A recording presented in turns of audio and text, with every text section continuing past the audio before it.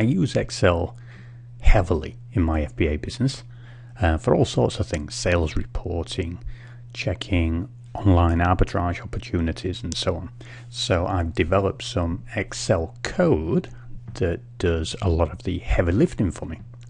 Here's a quick look at sort of what it does.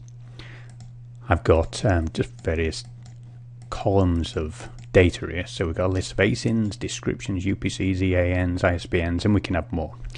And I've developed this plugin, and I continue to enhance it, that allows me to access the Amazon data. So for example, if I click on an ASIN and click on the ASIN button here, will go away and pull back data from the Amazon APIs, the Amazon database. So you're just telling me how long it took. So we can see here, I did a search on the ASIN and it brought me the ASIN back.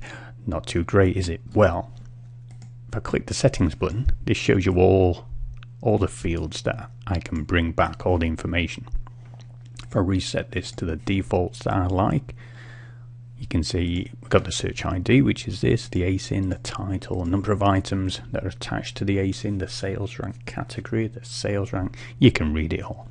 Loads of information down here. So if you think similar to Scan Power Evaluate, things like that, this can do the same sort of thing. So if I choose those fields, choose OK, let me get rid of this tab, and then go back here and say I just want to search that ASIN, it'll go away and bring me back all that data that I selected in settings. Pretty good. Let's delete that. We're not limited to just one, but select a whole range of ASINs. It'll go away and bring me back all the data for every record that I select. And that is basically the crux of what I programmed in this plugin at the moment. I use it an awful lot, but we're not limited to ASINs. We can use descriptions, UPCs, EANs, and so on. So, for example, let's just click one UPC code, click the UPC button, then it'll go away and bring me back the information based on the UPC code. You can select multiple, and you'll know that sometimes you can have many individual Amazon items attached to one UPC code. It will bring them all back, or it'll bring back, I think Amazon allow me to get 10 as a maximum. These are individual ones. I can show you sort of what it looks like in, let's use the description. Let's just choose one. So here I'm going to use text. So this is like using keywords. So I click the text and it's going to look on Amazon and bring me back the data for the top 10 matches, I think it is, for whatever I've got highlighted. So do the text, brings it all back, gives me all the ASINs that it thinks are relevant. So this is very similar to a normal Amazon search if you went to their website, and it brings me back all the data that I want. Now if you think about how you can use this, well, if you have a list of products from a wholesaler, if you have a list of products from a website, let's say Walmart, you can just have a nice big list of them down here, get this tool to go away to Amazon, bring you back all the data. You might not get a fantastic match using the text tool, but it can save an awful lot of time. If you use UPC codes, EANs, ISBNs, then it's going to be a lot more accurate.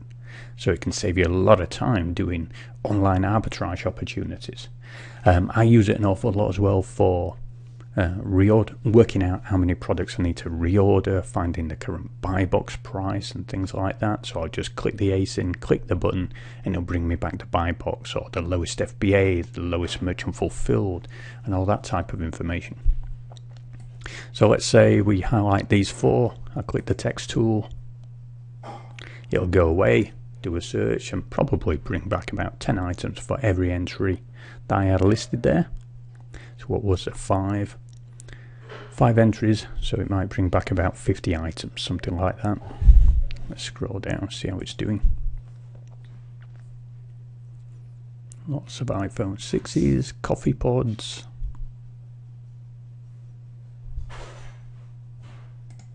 Took 28 seconds, brought back 40 entries.